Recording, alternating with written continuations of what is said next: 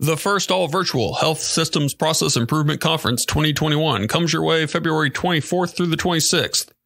Save with our lowest registration rates ever and save even more with no travel, hotel, or visa costs required. More than 100 sessions are scheduled for this event, including dozens of solutions that solve legions of pandemic problems like drive-through services, video-enabled clinics, and PPE procurement. Discover why hundreds of your healthcare improvement colleagues return year after year.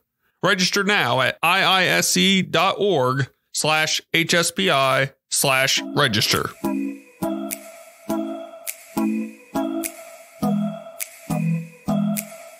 This is Problem Solved, the IISE podcast, where we talk to industrial and systems engineers about their work, ideas, and solutions.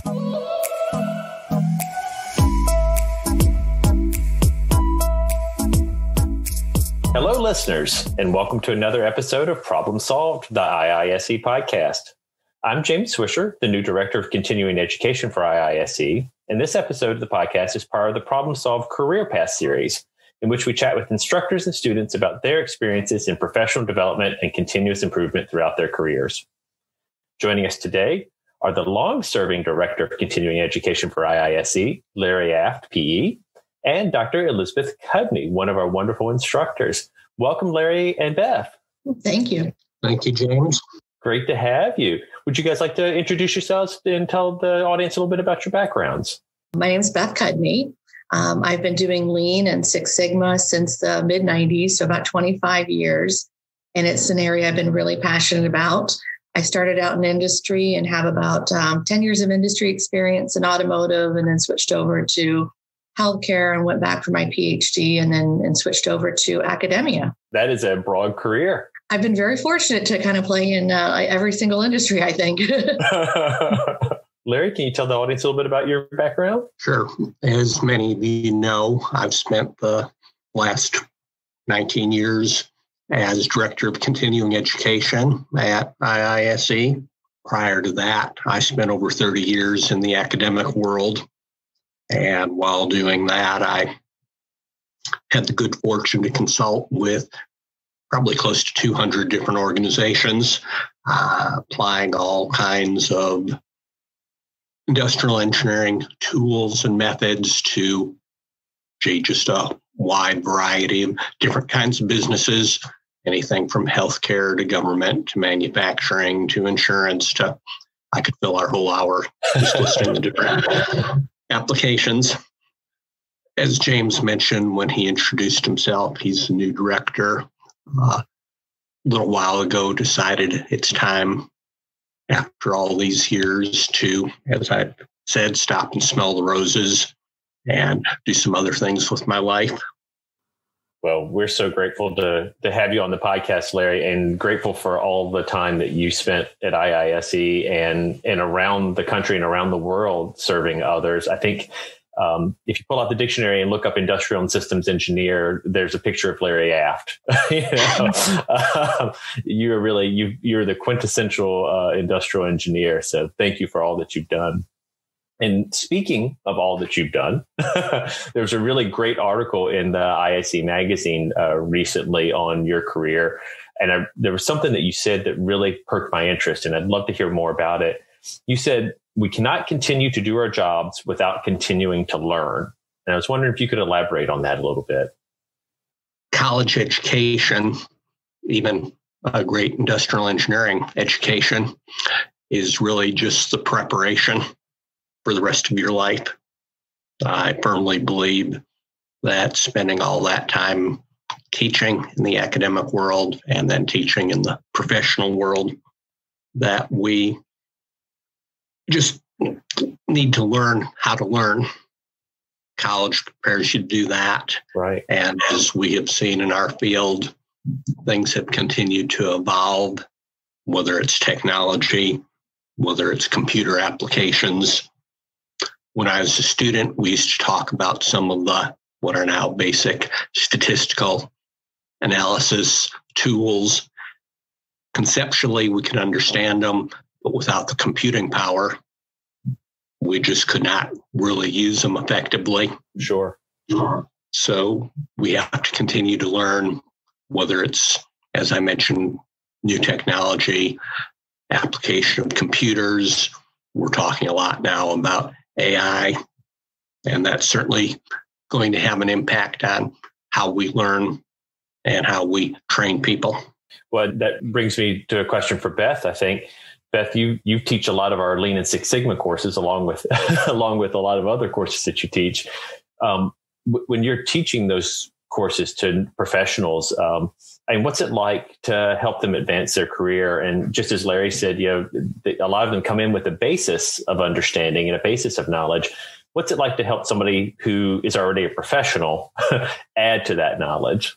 It's really an amazing experience because starting out in industry and then going into academia, I've really seen the best of both worlds and how everything comes together with training. And when you see it click with someone, that's really kind of the biggest benefit, really, of doing the training and seeing how people can take it and they can apply it.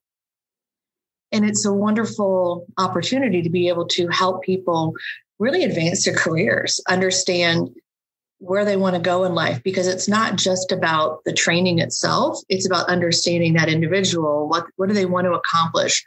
What are their goals in life? What do they want to do? And as you have those discussions along with the topics, you can help them, really drive their career, attain their goals, so they're ready for the next step. And that's just a great thing. I've been very fortunate to have wonderful mentors in my life, and like Larry, who have helped me along the way. And so it's a great feeling to kind of take that now and use those skills that individuals like Larry have taught me to help others advance their careers. That's great, Beth. And you're right. It's so important to have those mentors in your life, whether it's as a student or as a professional, after school, to have folks who help you along. I'm wondering if either of you could tell me about somebody who's been important as a mentor, either a particularly important instructor or a particularly important mentor in your life. I can start. That'd be great. It's interesting because I have a pretty long list of people that I would associate with. And I would always encourage people to have a mentor. I've always tried to have people that are mentors that are, a few years ahead of me, because they're kind of not too far off from where I want to be. So it's an attainable goal. But then I've also had amazing mentors that have been in industry, 10, 15, 20 years longer than I have. And then honestly, I have quite a few mentors that are younger than me because of so many things that are changing in academia. And so that also brings about just the new challenges and things that are happening. And so if I had to name a few, I'd go back to probably my undergraduate days at North Carolina State, and Henry Nuttall taught quality. And he was an amazing professor. We broke out the wooden catapults in the 90s, early 90s. Right. And we were using the catapults already.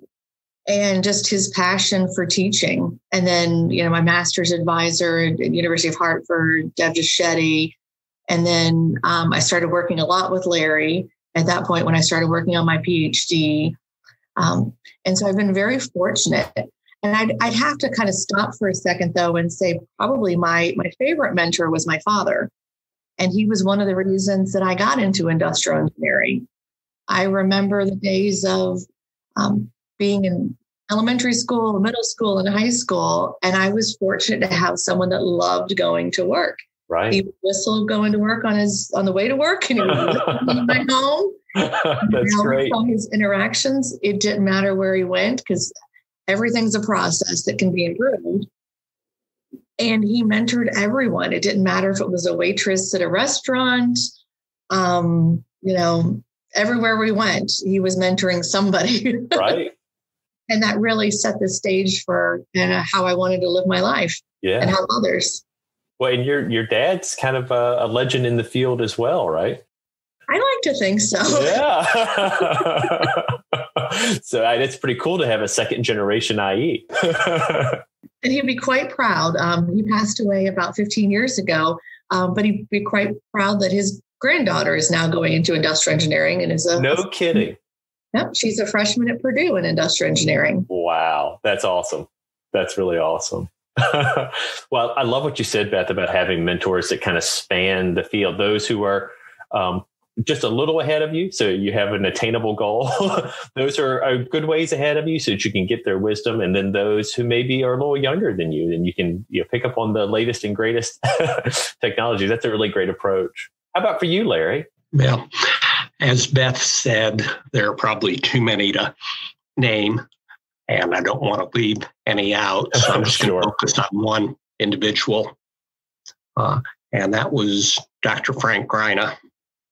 Taught me my first statistics class, first quality class way back at Maryville University, long before there was even a Six Sigma. Right.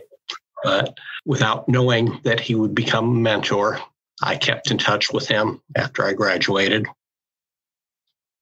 And whenever I ran into decision points in my career, he was always there, always willing to answer my questions. We had a standing date every year at the old AIIE conferences for a cup of coffee and to get caught up. Got to know not only him, but his family over the years, and just meant an awful lot to me and how my career path unfolded. And just one more little note about Frank.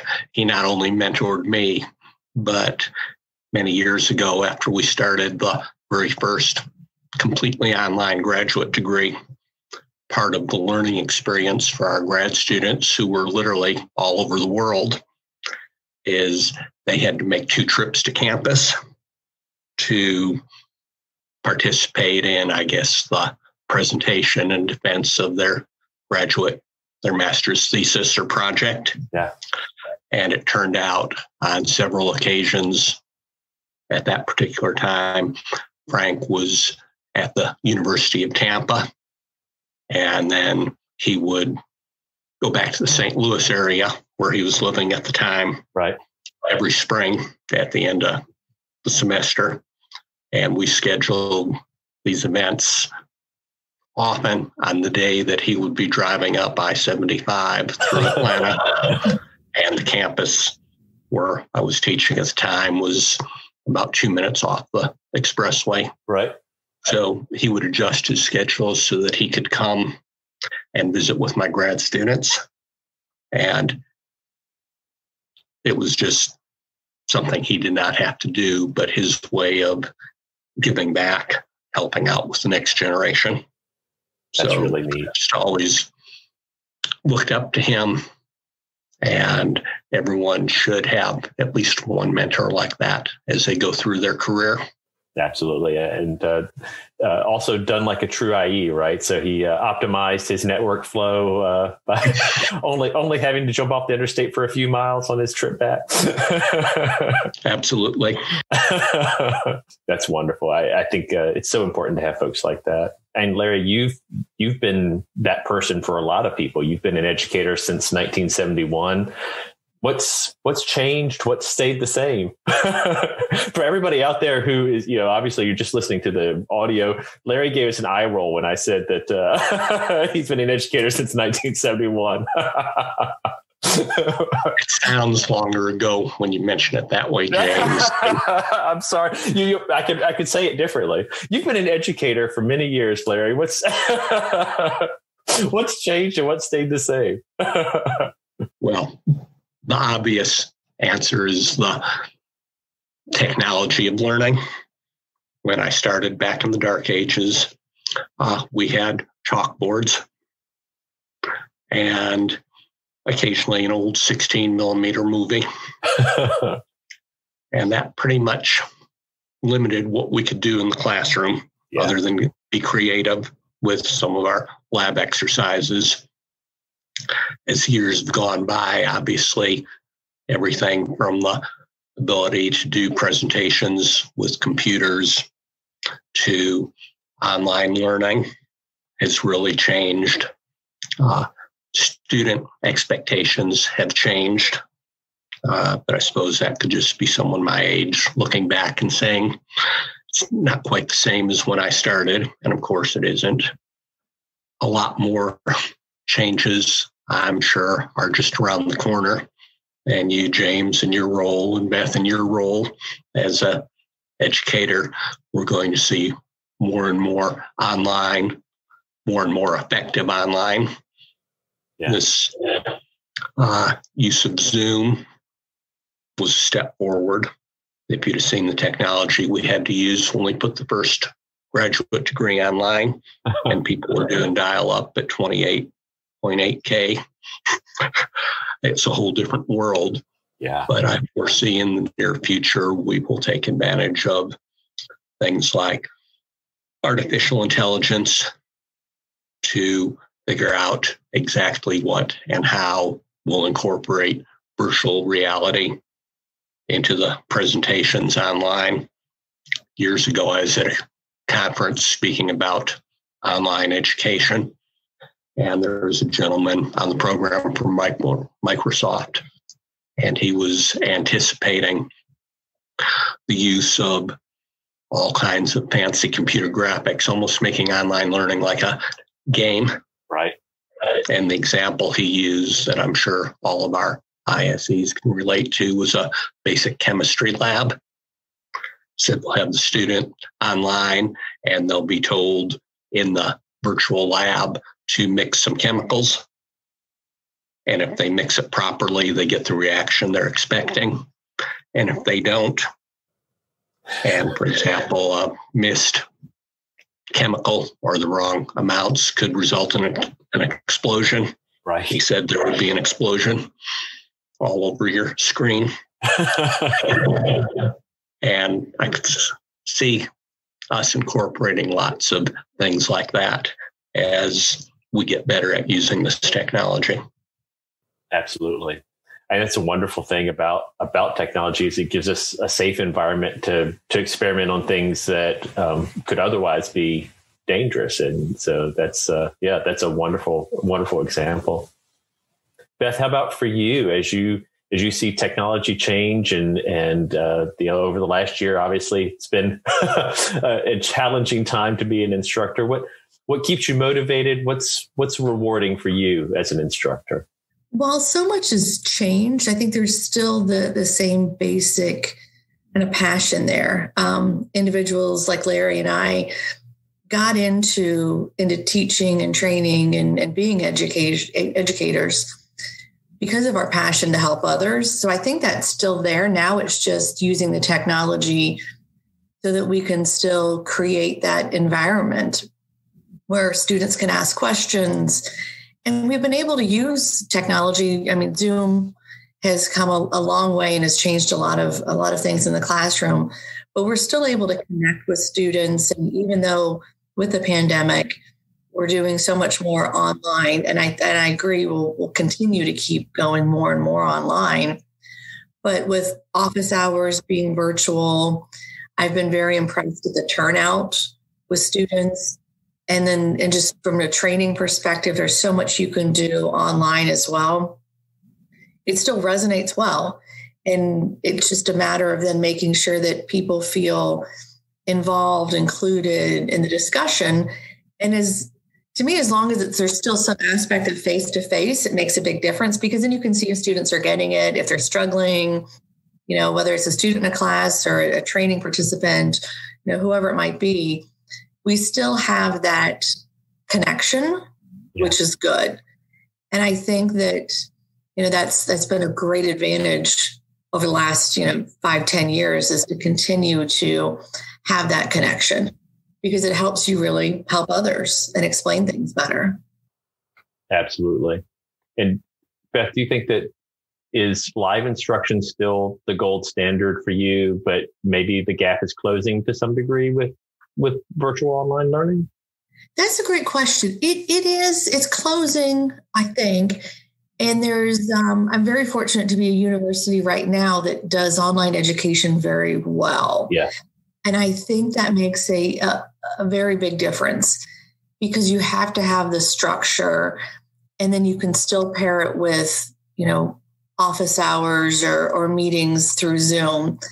And I think that there's some balance between that, because you still have to have an instructor that's you can reach, you can talk to, that you can feel comfortable having that conversation with.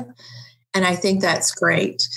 And with that, there's so many ways to do breakout meetings and, separate groups, whatever it needs to be, to really focus that content. And I think the flexibility then helps quite a bit as well, too, which is going to be, I think, a huge benefit as we move forward, because so many students are working. There's the structure just of having classes at a given time. Online education provides so many benefits to watch at your own pace. And that's, I think, going to be really more and more where everyone goes. I think it's a great point, that as we get better and better at this, we'll find ways really to enhance the overall experience, so that you've got this kind of combination of self-paced material, personal connection, live material when it's needed, in a way to integrate that all together. So not an easy task, but I think one that we're all continuing to work toward. Right, absolutely. Larry, how about for you? You have mentored so many black belts and master black belts over the years. What do you see as, the most rewarding thing for you in the work that you've done? I think I can sum it up fairly succinctly by saying, I hope I've made a difference. Had a lot of feedback over the years from former students that they learned something or learned an approach from the things that we talked about in class, from their projects, and they were able to help their organizations, help themselves do better. And I hope that will, very simply stated, be a big part of my legacy. Absolutely, it is. And I don't think you have to hope, Larry. I can vouch for sure that you have made a difference. I can vouch for me that you've made a difference in my life. Beth's raising her hand as well. Absolutely. Oh my goodness. Yeah, we're just two, but 100% sample on this call. Absolutely. Well, and if I could jump in for a second, when you were talking about Frank Greina, I was fortunate to have met him. And it's interesting that when you talked about how you met annually, this is something that Larry has definitely taken into his just way of life as well, too. Larry and I annually met as well at a conference, the IISE conference, and would always catch up. And you've definitely made an impact, not only on my life, but I know on many, many others. So, yes, we're very thankful. Thank you. That makes two of us, Beth. Larry always made a point to schedule time at the Lean Six Sigma conference to catch up for a coffee and a chat. And that was always very much appreciated. Absolutely. Well, this has been a challenging year for everybody. But, how have you adapted over the last year? What's changed for you? A lot. Well, I know, Beth, you've got a new position. I know that's a big change. Daughter in college. It's a big change. Right. After many years, kind of 17 years of being associated with the university, I switched to Maryville University in August. It's a big change there. I had a daughter that started at Purdue in industrial engineering. And I'm pleased to say she's doing very, very well. Wonderful. So lots of changes there. I think the biggest thing too is also from a personal standpoint of realizing that there's times where you just have to, we are in the middle of a pandemic, and there's times where you just have to say, okay, I'm taking the afternoon. I've got to have some time, which I don't think I ever really did that in the past because I was always so focused on what do I have to do next. But that's been a great aspect. And I think the other thing that's changed so much personally for me and what I've tried to do is also realize that this is a lot for everyone. And so making sure, checking on, my students, whether it's in the class or in a training session through IISE, making sure everybody's okay. And then knowing that Zoom's available so people don't feel like they're, if they're confused on a topic, they're lost on something, need some help, or they're just simply overwhelmed, because it happens to all of us, right? And I think that's been the nicest thing that's come out of everything in the last year is I see more and more people that are just kind, right? And are saying, it's okay. We don't have to meet this deadline. Right. It's not the end of the world, that we're going to focus and make sure we're healthy, we're taking care of ourselves. And so to take that into any classroom or training session, I think is making a big difference, because we're all isolated and finding those creative ways to connect with people, because that's the most important thing, right? It doesn't necessarily, advancing your career is great, right? And it's always a wonderful thing to do, but it's better when you can do that when you have the support behind you. Sure. Right. And we can keep cheering each other on and being supportive. And I'm seeing that more and more, and definitely something I'm trying to make a concerted effort to do. But I've enjoyed that part of what's happened. Yeah. I'm trying to find some good in what's happening. And that's something I keep going back to. Well, I think that's spoken like a true IE as well. I think as IEs, we're wired to look for, obviously we're wired to look for what can be improved in a process, but I think we're also wired to look for the silver linings in those processes. What's good about this process that we can amplify. So I think that's great. While this has been difficult, there are a lot of good things that we can focus on and amplify. How about for you, Larry? How have you adapted over the last year? Well, have learned, I guess, to kind of build on what Beth just said, have learned that there's a lot more to life than work. And knowing of my impending retirement, getting ready for the next stage of my life, that certainly has been a big change. The pandemic actually, I guess could say, lowered a lot of the pressure because we could take time and focus on what we're doing and take time to focus on non-work activities. Yeah. It's been a challenge. It was probably personally a good way for me to start adjusting to not having to go to work every day. And give us, James, you and me, ample time to try to share with you 19 years worth of background and history so that you could carry on and build our programs to continue to serve our members and the general business community. Yeah, I think we're really fortunate to be able to have technology to help us work that process through, but still awfully big shoes for me to fill. So I think I could have mentored with you for years, Larry, and still only known a fraction of what I probably need to know. But I can't thank you enough for all the hard work you did to make the handoff and the transition so smooth for me. I've never come into a job where I had so much support and so much great advice coming in. So I can't thank you enough for that. You're welcome. Well, each of you tell us one important thing that you've learned over the last year. Since we're talking about education, continuing education and keeping your career healthy and yourself healthy. So it doesn't have to be IE related. What's the most important thing you learned over the last year? Yeah, I can say the ability to adapt and change very, very quickly.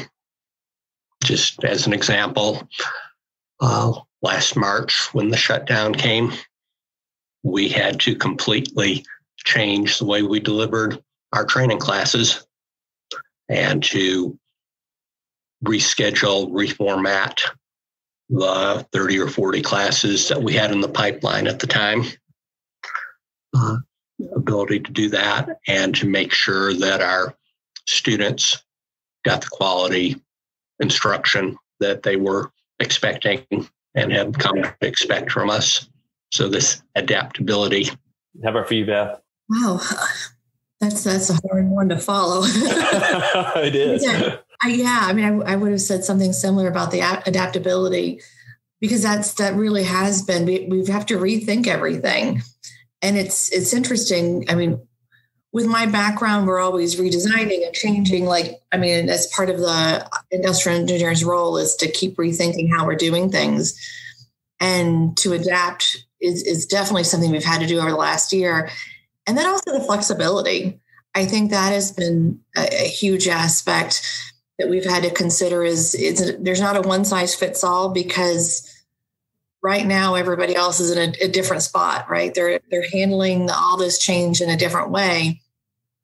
So not only do I have to adapt, but I also have to adapt in a way that's flexible for everyone else that I'm working with too as an educator, because people don't feel comfortable necessarily coming to the classroom, even if they can. Right. And then how they want to handle things, even, whether it's over Zoom, because you don't know what kind of conditions they're working in. So we have to be flexible to understanding of what their own journey is, personally, professionally, just where they're at.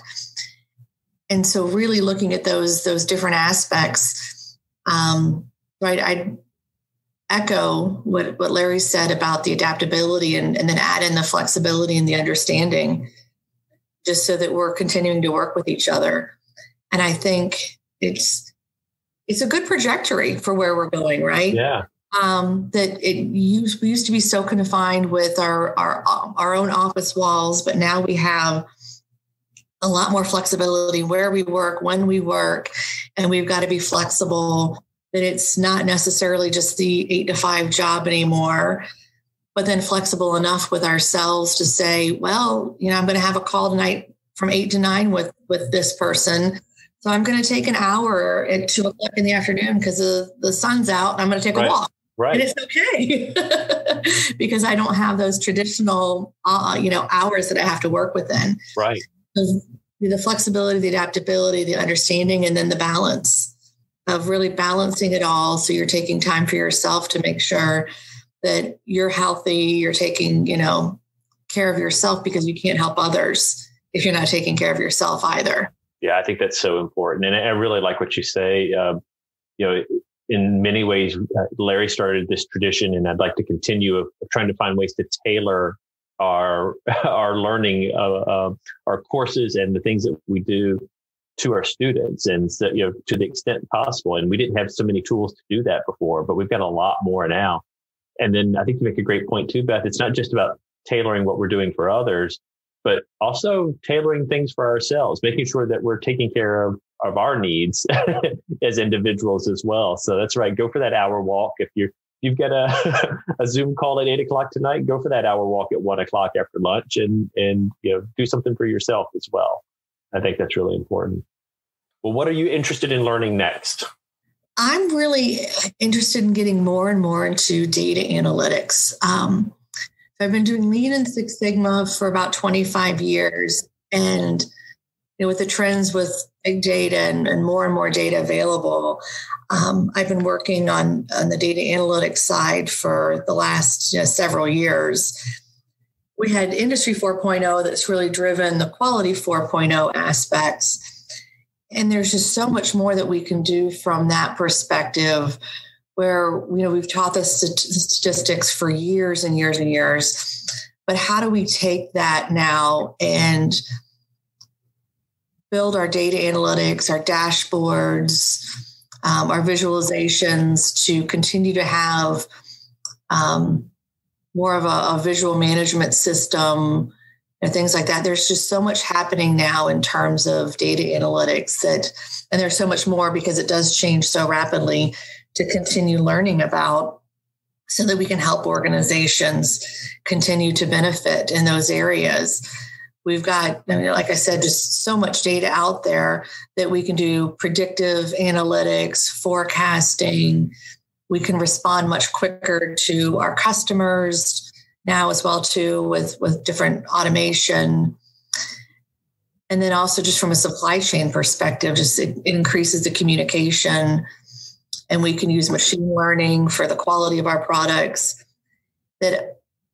That's where I'm really interested in continuing down that journey. things are changing so rapidly. It's really amazing. That's awesome. And I promise I didn't pay Beth to say any of that, but we do have some great courses coming up in January and February. We have a course on AI, so focused on machine learning, as Beth talked about, and a couple of courses on data analytics coming up in February as well. So, but shameless plug there.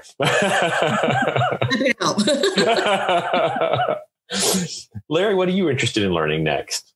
Mine's much more of a personal nature. Absolutely. And I'm trying to learn what I'm going to be doing next.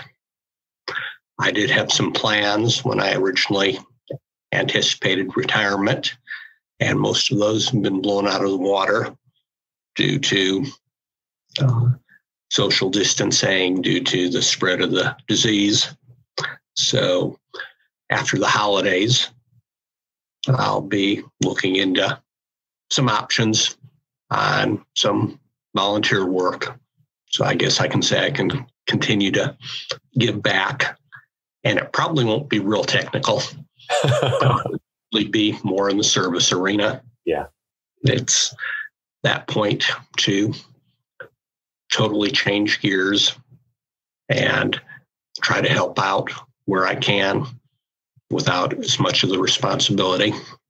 So it's a new set of learning. And for someone who's been career driven for 50 plus years, it's really something you have to learn. Absolutely. It's just not a switch to turn on and off. And I should say that we're fortunate that we've somehow twisted your arm to stay on to mentor our black belts and our master black belts as well. Nobody does it better. So while you may be learning some new non-professional things, we're not going to completely let you go. Yeah. And while you're inserting shameless plugs, just remind everyone that IISE does have our IISE solutions, and I'll continue to be looking after that in case any of our members or non-members who listen to this happen to have any need for industrial engineering related consulting. We're there to serve. That's a great point, Larry. Yeah, Larry has really done a great job with IISE solutions, and it's really an awesome alternative for folks who are looking for some help. Well, this has been a fantastic conversation. I really appreciate both of your times and your insights. Can't thank you enough for taking part in the Career Path series. And I wish you much health and much luck. And I hope that everybody stays safe and healthy and keeps learning. So thank you very much, Beth. Thank you, Larry. Thank you. You're very welcome.